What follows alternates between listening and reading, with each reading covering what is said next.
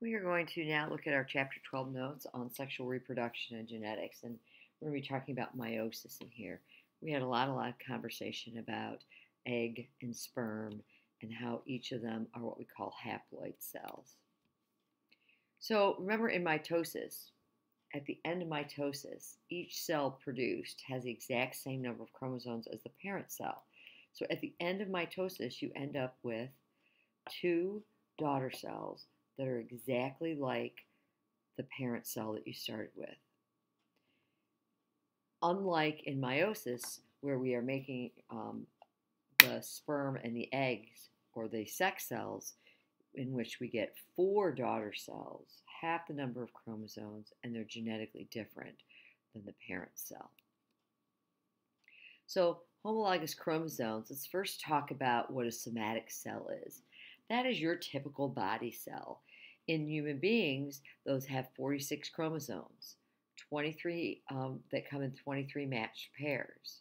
When we're talking about homologous chromosomes, we are talking about matched pairs of chromosomes, and they have genes that control the same inherent trait on each one.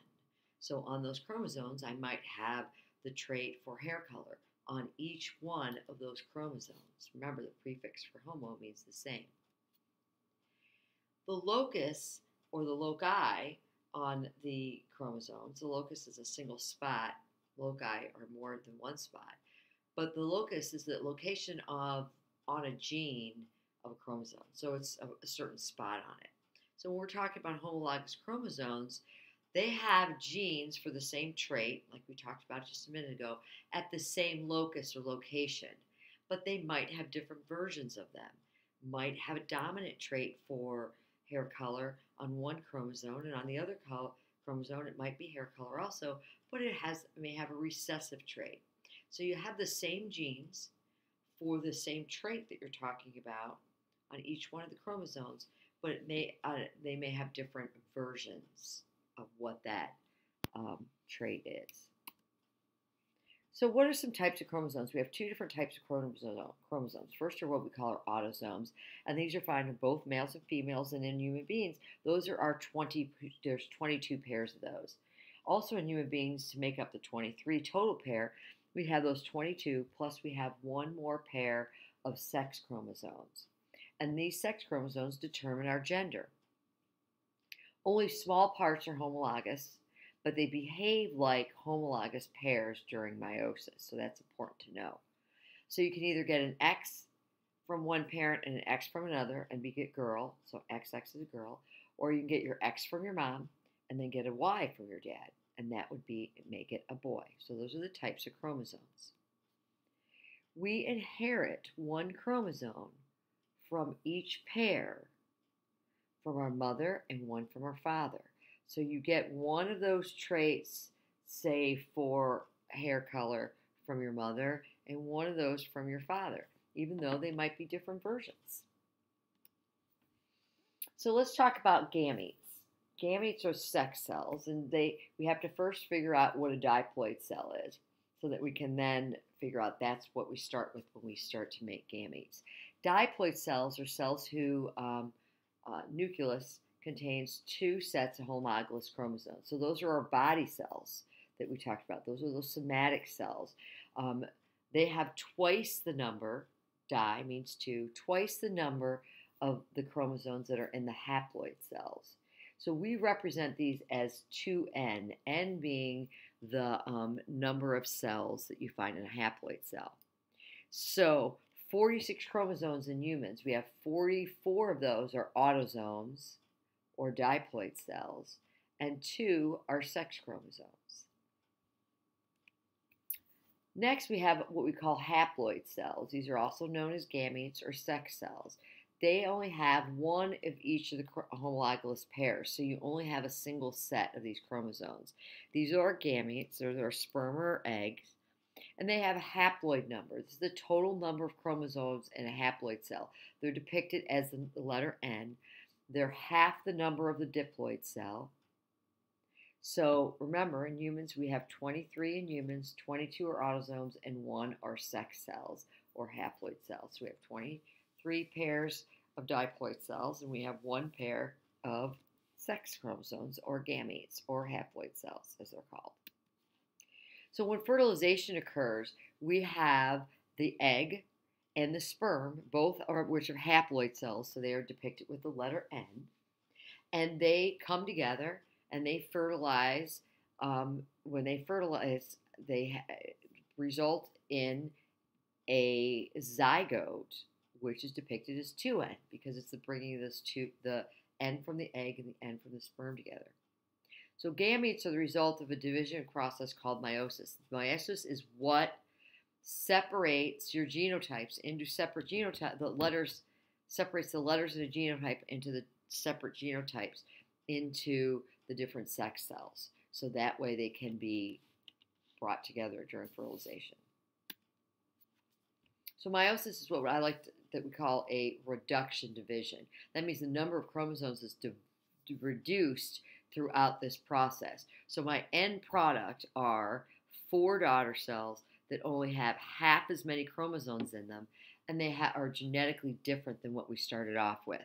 So it occurs in our reproductive organs, ovaries and testes, and it involves 2 divisions. So we have all of these steps in meiosis 1 and meiosis 2 to complete this process. So meiosis 1, more homologous chromosomes will actually separate. So during interphase, just like in mitosis, at the very end, our chromosomes duplicate. And then we go right into prophase 1. Now, also in meiosis and prophase 1, just like in mitosis, our spindle fibers form. But 2 very, very other important things occur. Number 1, we have a process of synapsis where our homologous chromosomes, each of them have 2 sister chromatins, they come together as a pair to form a tetrad together, where there's the 4 pieces. So the 2 sister chromatins come together to form a tetrad, where we have the 4 of them. The legs of those homologous chromosomes often flop over each other, and they can exchange information. This is where we get our source of genetic variation, and we call that crossing over, and that occurs in prophase 1. After prophase 1, we go right into metaphase, and metaphase 1, like we do in mitosis.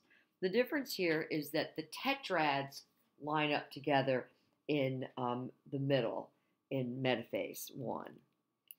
The sister chromatins don't line up separately. The tetrads that were formed in prophase 1 line up. Then what happens in anaphase, as they get pulled away, 1 homologous chromosome from each tetrad pulls apart. So only the tetrads separate, not the sister chromatins. So we have sister chromatins that are moving towards the outer edge in anaphase 1. Then after anaphase, we have telophase. So in telophase 1, each pole has a haploid number of chromosomes, 1 for each homologous pair, and then cytokinesis occurs. Does interphase occur again? In some species, interphase does occur again, but no matter what, we have no chromosomal duplication in this process. All right, the chromosomes uncoil, the nuclear membranes can reform, but we have no chromosomal duplication if interphase occurs in that species. So in part 2 of meiosis, we again have prophase, metaphase, anaphase, and telophase, all of them as 2. But in prophase, the only thing that occurs is that we have our spindle fibers form. Please note that in metaphase 2, the chromosomes line up in the middle of the plate, just like before. And these are the sister chromatid that will line up in the middle. In anaphase, those sister chromatin pull apart in anaphase 2. And in telophase 2, you have new nuclear membranes form, and then your cytokinesis occurs. What's important is, remember, I keep saying that we want to remember what the end result of mitosis is, and we also need to know what the end result of meiosis is. In meiosis, our end result in males, we get 4 viable sperm. In females, we only get 1 viable egg, but we do account for the other 3, and those are what we call 3 polar bodies. So let's take a look at that. Here we go. Here's our meiosis. Take a look at, we have our DNA replication in the division one, and this is also where we get our recombination and where we get our crossing over and our genetic variation occurs. And we get our cell division into two cells. And then we go into our mitotic 2 process. Again, no new cell replication. We're just dividing them apart. So our end result are 4 cells with half the number of chromosomes from our initial cell. And they're genetically different than our initial cell's chromosomes. So here's what happens in oogenesis. And this is where we get the development of our one egg. And then we end up with 3 polar bodies. And these polar bodies, the genes aren't quite the same in them as they are in the egg. And it's almost a way of having other chromosomes that may not necessarily be in a normal egg go into these bodies. It's kind of like a dumping ground for the ones that aren't quite right. This picture here is a great electronic microscope picture of sperm on an ovum. Now, let's talk about Mendel's law of heredity. In 8th grade, you should have talked about Mendel's law and talked in great detail about his actual process of the peas that he used and what he did with them and the first generation and the second generation and that type of thing. So today we're going to talk about what were the results. What did Mendel get from those experiments? What were some of the big pieces that we came away with? Before we can understand that, we have to understand the difference between heredity and genetics. Genetics is actually the study of heredity. And heredity is when we are talking about the passing on of characteristics from parents to offspring. The characteristics that are passed on or that are inherited by the offspring, passed on to the offspring, inherited by them, are called traits. You need to know all 3 of those for the test. So Gregor Mendel was a monk who lived in the 1800s, and he carried out many, many experiments on his garden peas. He was a gardener in his monk. And there was a few reasons that he chose peas. One of the number one reasons is, there's 3 reasons actually, is that because peas reproduce sexually. Sometimes kids forget that plants do actually reproduce sexually. So they form gametes. We have sperms and eggs. And fertilization unites these gametes to form a zygote, which develops into a seed. So the male portion of the plant is the pollen piece. And then we have an ovum inside the plant. And so the male and female part come together for fertilization, and it creates these seeds. Secondly, peas normally can self-pollinate, which means that pollen can fall down into the ovum and it can pollinate itself, or they can fertilize. So Mendel could take the male pollen from one pea plant and shake it over another pea plant, and he could cross-pollinate them. And so he could be sure of who the parents were given in the cross and kind of control things that way. And then lastly, peas are easy to grow and reproduce quickly so that we can see generational changes fairly quickly. We're not waiting years to see what these changes could be. So those were the 3 reasons why he chose the peas. When you think about the peas that you see that you eat off your plate at home and you look at them, usually the seed shape is round, but they can be wrinkled. Usually the color is green, though they can be yellow. If you look at a pea plant, usually the flower color is purple, but it can be white. And if you look at the height, they're usually tall, but they can be short. So there's certain characteristics that go along with the plant traits. So, the round would end up being the dominant trait because those are the ones that you see the most of, etc. Now, the offspring of parents that have different forms of traits is what we call a hybrid. And you're going to need to know what a hybrid is for your test. And so what Mendel did was he crossed parents with different traits like tall, short, and recorded data on what the resulting hybrid of the offspring would be like.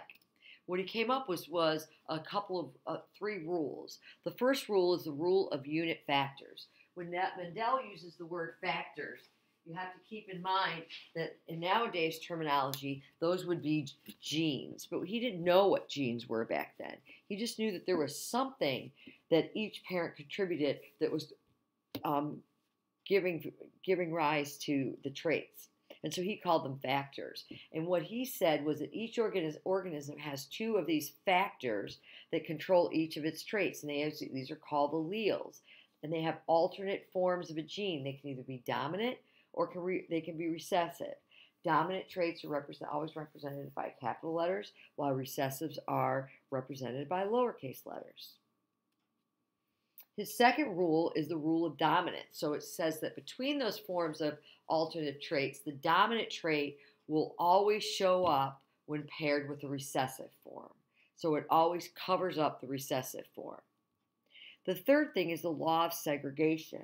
And this says that we have two alleles for each gene, and when gametes are produced, each one of the gametes receives only one of these alleles. So that way when they go back together, you're going to get one from mom and one from dad. So here's some more vocabulary, and you really need to know this vocabulary so that we can work on Punnett squares this unit. First is phenotype and genotype. Phenotype is the physical outward appearance that the organism has for whatever trait it might be.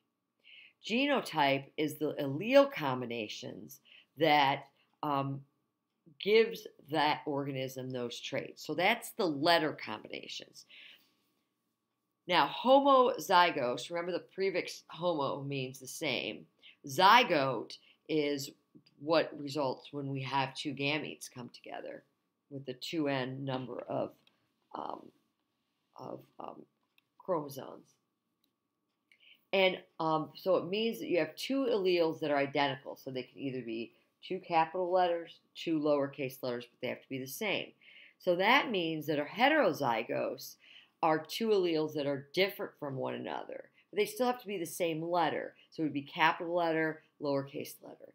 It's really important that you understand the difference between genotype and phenotype and be able to recognize if they told you to write down the dominant homozygous trait for the male, for the father, that you're able to write that down for your Punnett squares, and heterozygous. So you really need to understand these four terms.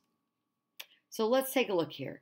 If we have a pea plant that has purple flowers, purple, capital F, is dominant over the white flower, lowercase f.